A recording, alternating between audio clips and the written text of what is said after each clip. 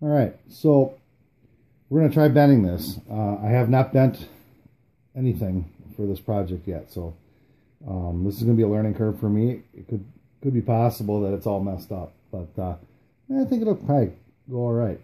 What I did was, and you know the story behind all that from the last video, and I extended this a little bit longer than I need to, just because you know how things go. You're going to need an adjustment.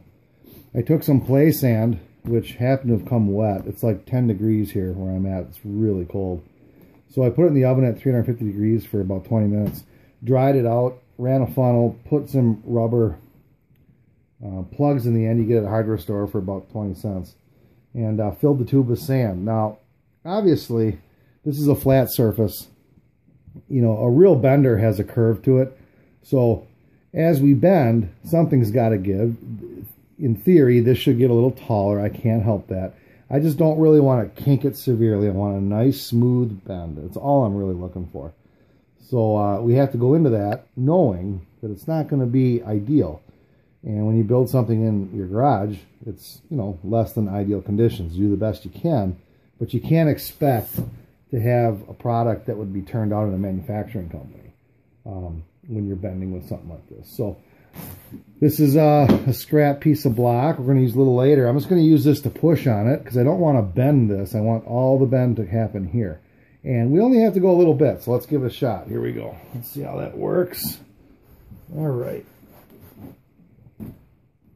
It's stiffer. Boy, it's stiffer than you think. Let's sand.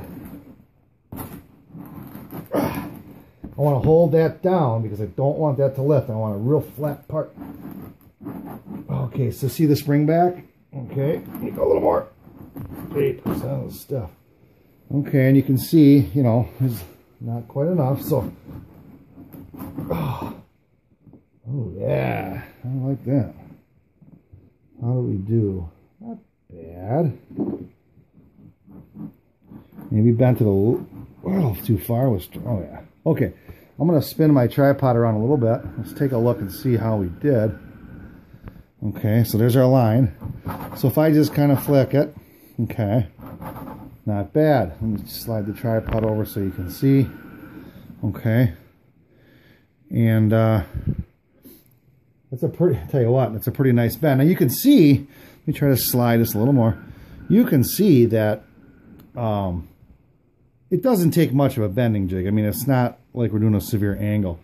You know, our other angle, which is going to be down here, this could get hairy. I mean, honestly, this, I'm having some doubts about how that's going to work. But hey, all we can do is try. So that's it. Having looked at this, I'm glad I gave it a little extra over here because we can trim it. You know, we may have to take this whole thing and shift it and play around. I don't know. But the next step is going to be, let me grab that block. We're going to take and we're going to put this in here. Okay. I pre-drilled all my holes. I'm going to kind of line this up here. Hopefully I didn't mess that up. And we're going to grab that and we're going to jerk it around and see what we can come up with.